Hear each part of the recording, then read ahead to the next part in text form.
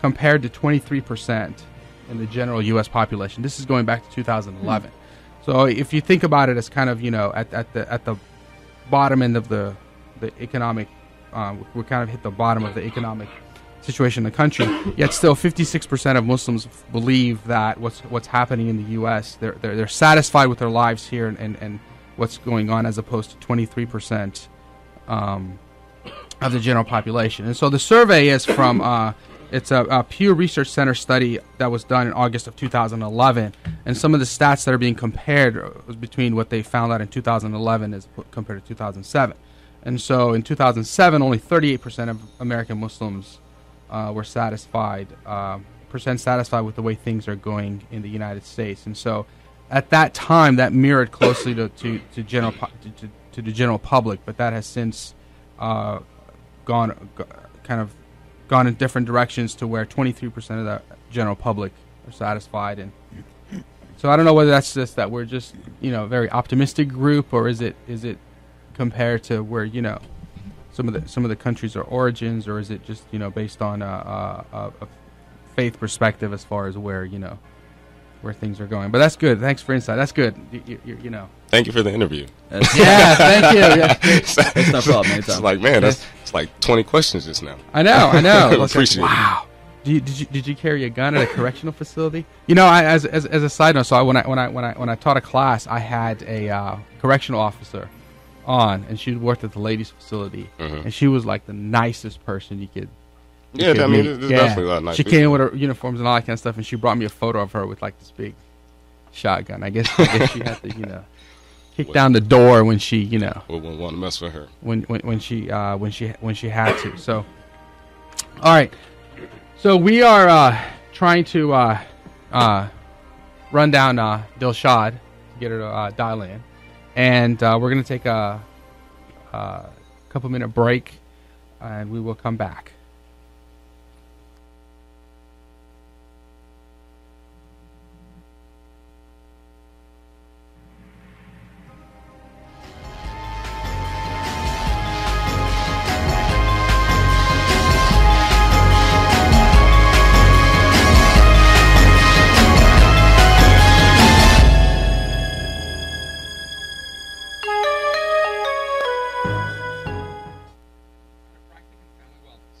We see patients with many health needs, but what they all share is a quest for health through natural and holistic way.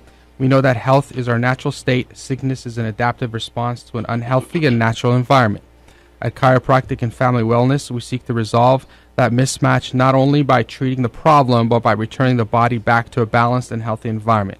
We provide chiropractic services, rehabilitation services, and wellness counseling. We are located at 13461 Midlothian Turnpike, behind the big red bar. No. Excuse me. We're located at 13461 Midlothian Turnpike behind the big red barn. Call us at 804-594-1998 or check us out online at guidingyourfamilytowellness.com. And we have the show on the line now.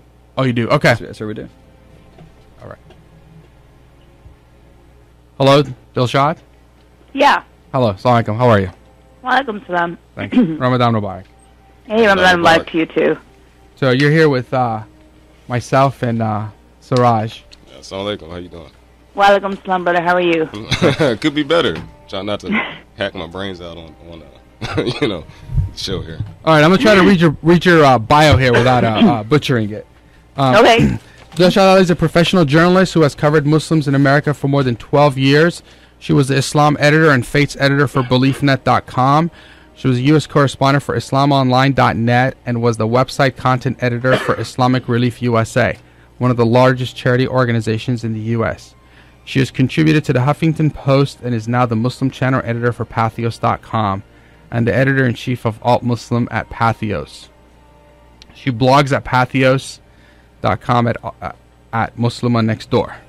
I just got tired reading that. That seems like a lot. That's the tip of the iceberg. It's been a busy decade. It has been definitely. All right, so the reason I asked you to come on here is because of the work that you do for Pathos.com. Do you want to kind of give us a little understanding of kind of the general website and the purpose of it, and then we can kind of delve into the Muslim channel. Absolutely. So Pathos is a multi-faith news and religion and blogging website.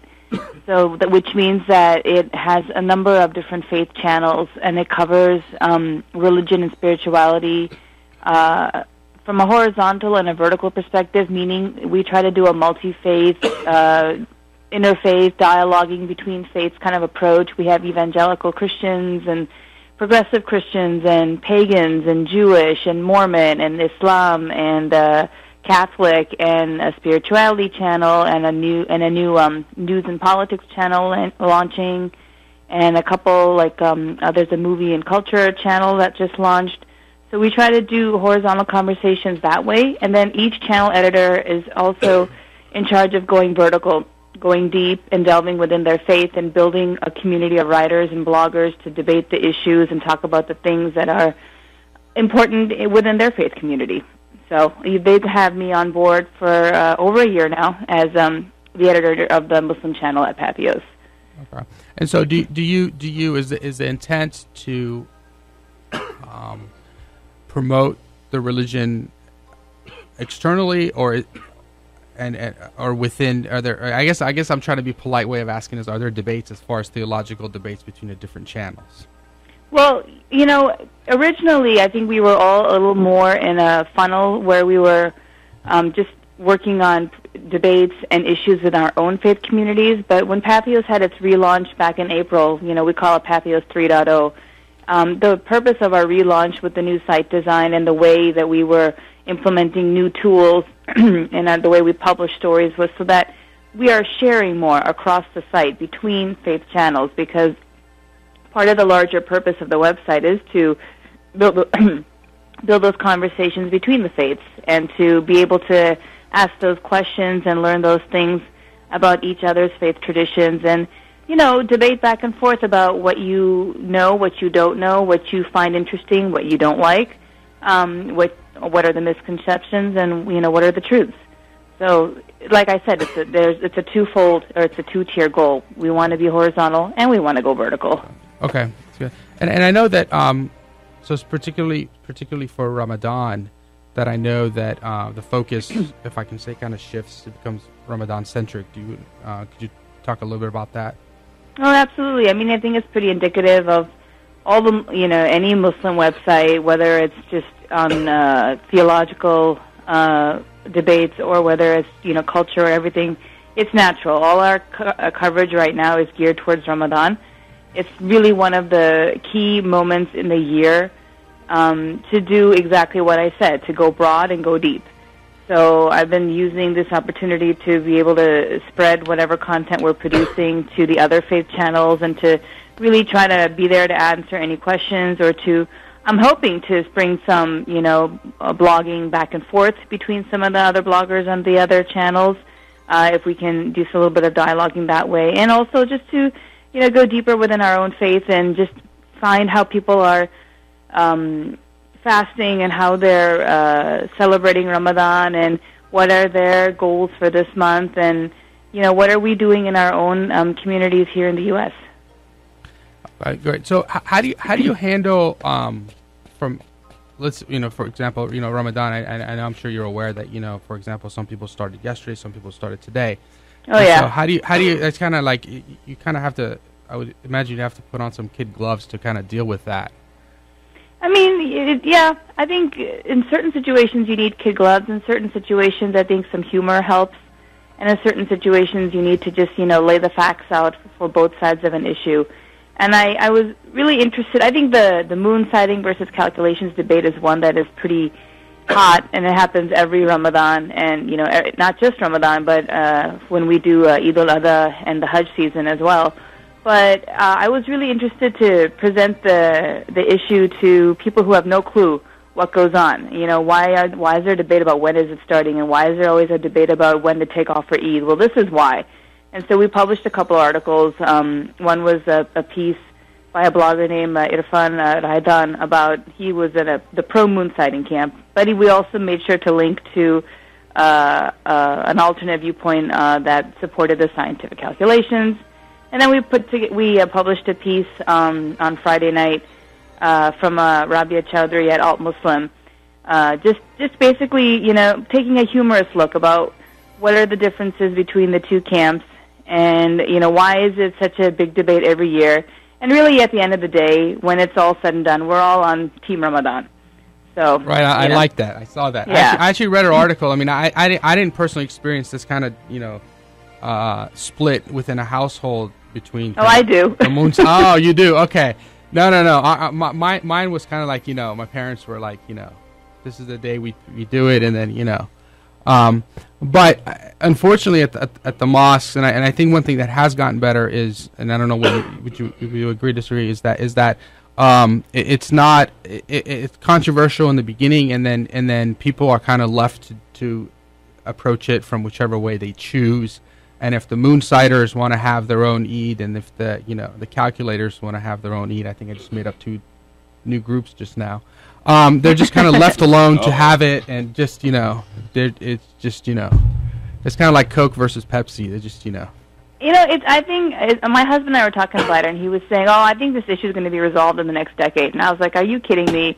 This is not going to get resolved. This is these are very two entrenched viewpoints about how do you determine the start of the month, and I don't think it's going to get resolved." And I was just telling him, we were just talking last night. Well, depending on when you start Ramadan, that affects when your last 10 days are, because non-Muslims won't know, but in the last 10 days is when we have certain holy nights, and we're taught that on one of those nights, that's when the Quran was revealed. And so those are very special nights to worship. I mean, you and I know this, Hadi. But if depending on when you start Ramadan, then your nights are going to be different at the end. And we were wondering, well, who's going to be right about that? And I said, listen, the mosques decide. It's the mosque leaders. I'm just going to go with what they say, and God knows best. Right. And I mean, and not to minimize it, but you're absolutely right. And so, just if we can, this is a tangential note. And so, Ramadan is 30 days, and this is the month in which the Quran was revealed. I mean, obviously not in 1 month, but over the span of 23 years. And it's believed that you're absolutely right. In the last 10 days, particularly, and one of those nights was the night in which your prayers kind of are intensified more, and it's as though you're standing in prayer and your all reward night. Is Correct, and so exactly right, and so it throws that out. But ultimately, you're absolutely right. I mean, people make at every level within all religions, people within in the leadership of those decisions make decisions for the general population, and people follow those. And I guess they just put their it's just some level of blind faith that they've reached that. I'm sorry, go ahead. Comfortable with it. I'm comfortable with it. We talk a lot about when you're fasting or when you go for a Hajj pilgrimage or whatever thing you do. A lot of it has to do with what your intention is, your niyat, your intention. It's my intention to do the best that I can. I follow the guidance of the mosque where we go. They go by moon sighting. So even though it is personally frustrating when a lot of people start on Friday and we're not fasting Friday, but it is what it is. It's all right. And I'm keeping my fingers crossed that we'll all be doing Eid together at the end. Right. It's very challenging to explain to your boss that you need 2 days off. It might be Monday, it might be Sunday, I don't exactly. know. And there's a slight possibility, although how much remote, that it might be Tuesday. It might be Tuesday, yeah, right. So you have to go through this lengthy explanation of, and meanwhile on the calendar on the wall it just says, it says new moon. Right. Now I noticed that I wanted to ask you about a couple of articles that had been posted. I found fascinating was the one about the Muslim rogues since 9/11. Right. So I found it interesting, and so there was a comment on there. Hold on, I'm getting my notes here. So for those of you that don't know, you should check this out. It's kind of the freelance terrorists, if I could refer to them as that that happen to be that are Muslims that carried out terrorist acts, and so all of the rest of us have to suffer the consequences of that or answer for that, however unfortunate or unfair that may be. And so there was a comment down there that these guys would be considered heroes in some Muslim countries. And so my question is as American Muslims, is because in that Pew research there's a clear differentiation between how American Muslims view extremism and terrorism, and I would say Muslims that don't live in the United States, particularly in the Middle East. So my question is do you think there needs to be a clear break